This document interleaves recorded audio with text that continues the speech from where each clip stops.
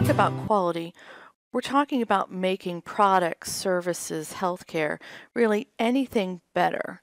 And as we do this, we need to make sure that we're not driving process or product improvements just based on gut feels or what we think is happening.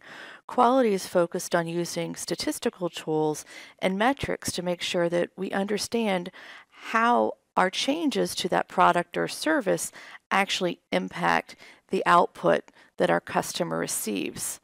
One of the most notable definitions of quality is from Dr. Feigenbaum, and his definition is that quality is a customer determination, which is based on the customer's actual experience with the product or service measured against his or her requirements, stated or unstated, conscious or merely sensed, technically operational or entirely subjective, always representing a moving target in a competitive market. Quality is up to your customer, and it could be something that's an operational aspect that you can actually measure, or it could be something that's very subjective.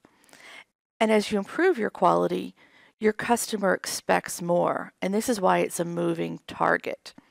And not only do you have to worry about your products and services, you also have to worry about your competitors' products and services to make sure that you're best in class. We're going to follow the Six Sigma methodology. With Six Sigma, it follows a define, measure, analyze, improve, and control methodology, also known as the DMAIC methodology.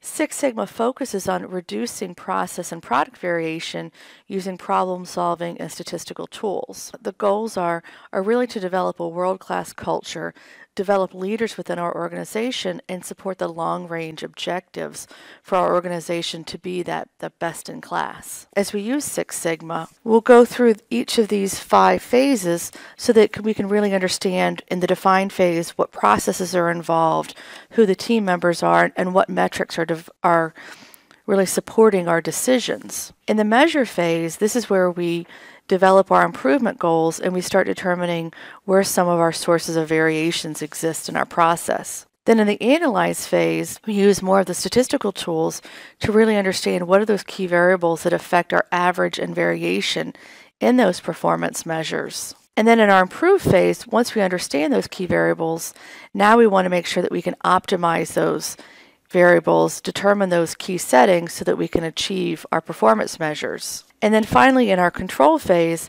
this is where we monitor our process so that we can prevent backsliding and processes from going back to the old way of doing things.